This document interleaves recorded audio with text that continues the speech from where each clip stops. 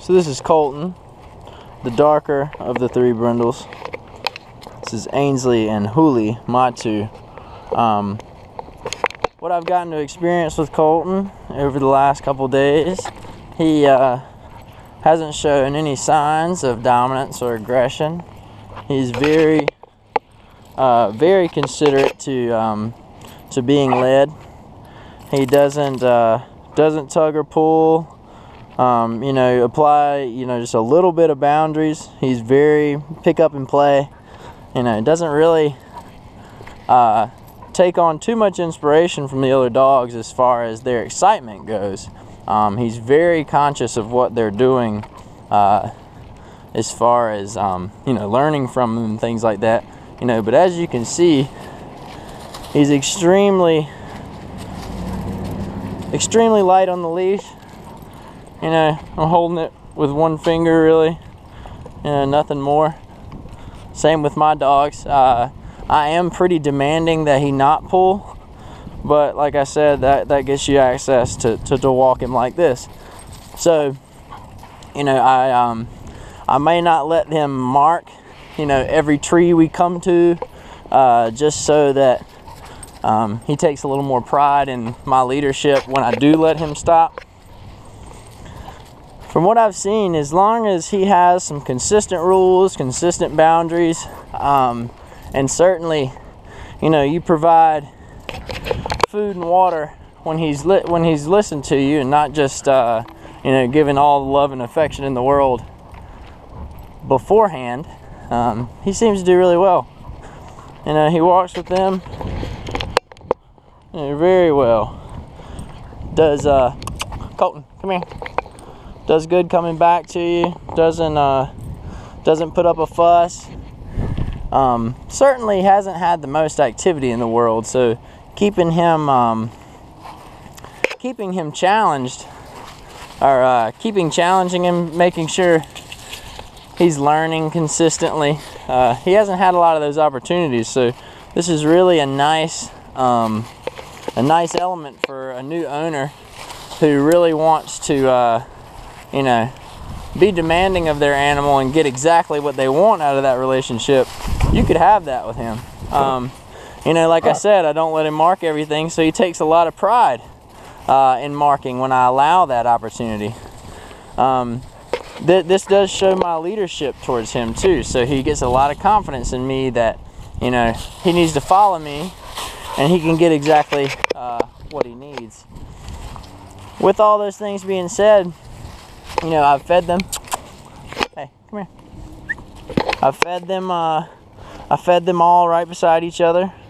I've always had pretty stable pack feeding, so nobody gets food aggressive at my house. As well as I keep everybody extremely close together when they eat, just to challenge that fact. But from what I've seen, this guy should make a beautiful pet for somebody. He's an awesome companion. He really loves to snuggle up with you and love on you. Very laid back though. Certainly when people get excited, he definitely takes on that inspiration, gets excited himself.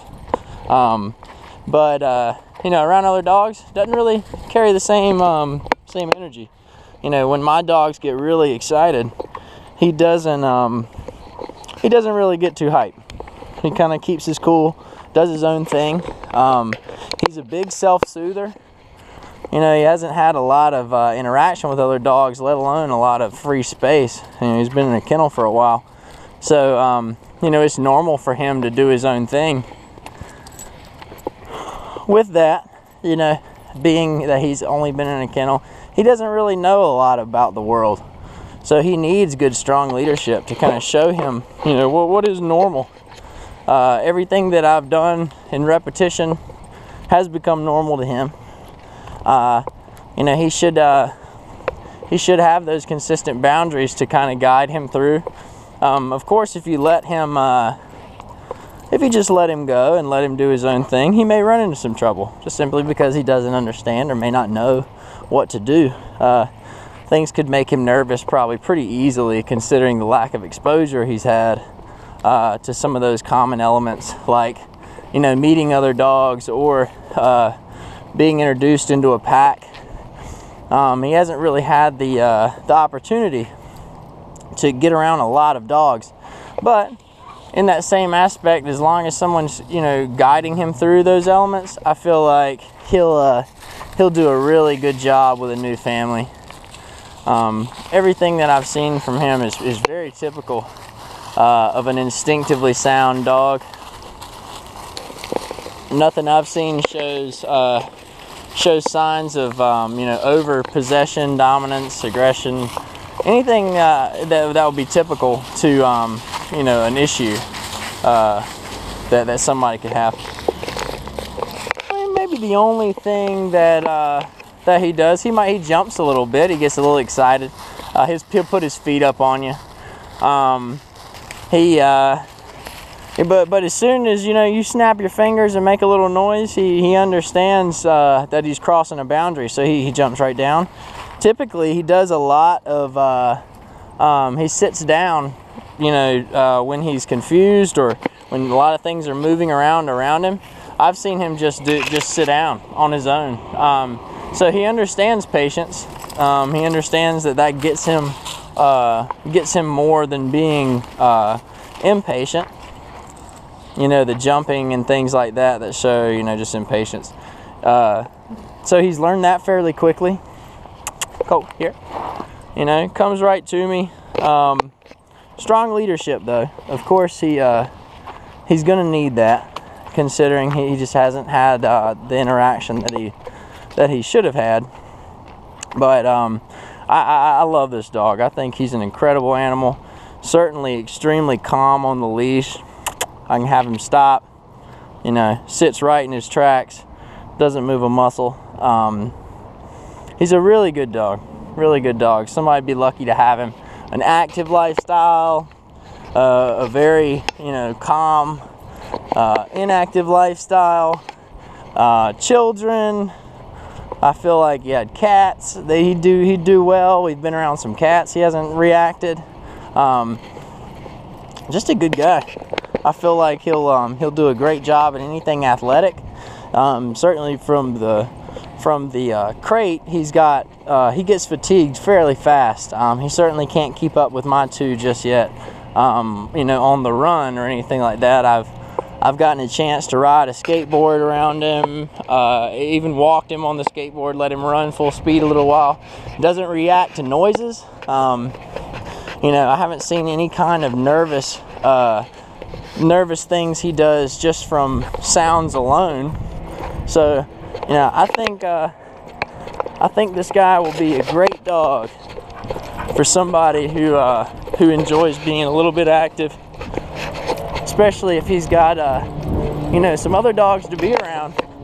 I think that'll be a good thing. I think it'll be good for him to be around some other dogs.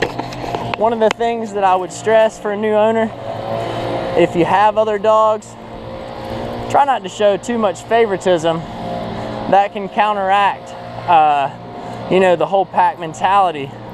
Being around other dogs that are getting a special treatment, you know, that actually divides and detaches the new dog from the pack. So you really want to be honest with yourself about providing a consistent home for all of your dogs, not just the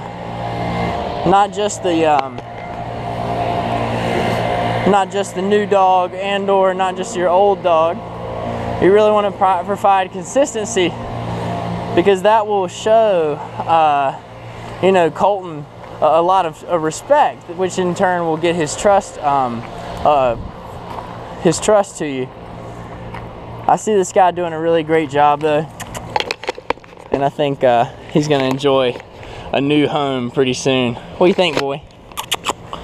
What do you think? Huh? Yeah. He's a good guy though. Y'all take care.